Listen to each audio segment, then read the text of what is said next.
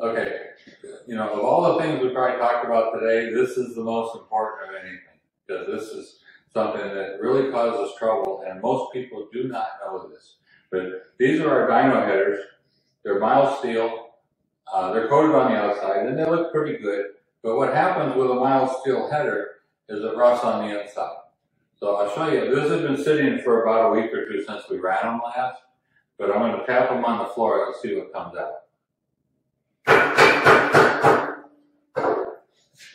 How about that? You see all that there? Unbelievable, huh? Well, that's not a big deal, right? Well, yeah, it is, because most people don't realize this, but when you crank your engine up, when it's idling, if it cranks up, it just chugs to life. All of a sudden it's running.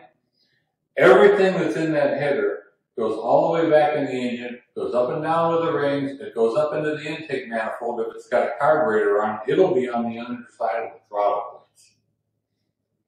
Okay?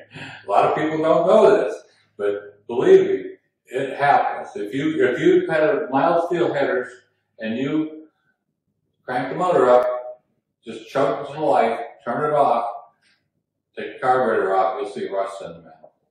So what that does is it's going up and down with the rings and everything, it scratches the bores up. You guys wonder, well, why? I cleaned this engine really good. Why are the bores scratched up when it comes, when I took it apart? Well, a good bit of it is what happens when you first crank it with a mild steel header. So there's one way you can maybe make things a little better if the headers have been on it and it's sat for 2 weeks. You give a little, before you crank it, you give a little fuel, hold the carburetor about half open, and when it cranks up, it immediately goes to like 4,000 or 5,000. You think, oh, it's hard on the motor, and it don't care. But what it cares about is rust going up and down with the rings. It does not like that at all, believe me. And you think, well, how does it get through here? How does it go back? Well, when you put a big camshaft in the motor, both valves are open at the same time. Manifold's got vacuum, it pulls it through. And we actually did a test when we had the infamous finger in the port thing, where we were doing some of those things, but we drilled a hole in a header down about here, and down in the bottom, and we cranked one up and we let it idle, and we had a glass port where we could watch the intake port when it was running. It was one runner was clear. We had a flashlight looking in it. We started an oil can down, we started squirting oil in the header.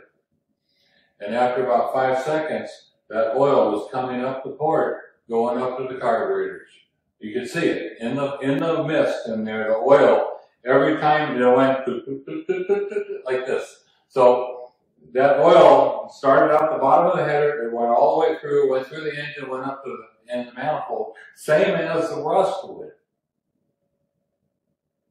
Okay? So, a lot of times the assembler, the engine builder, the guy who owned the block, the people who make the pistons, they all get blamed for these scratched up bores and stuff.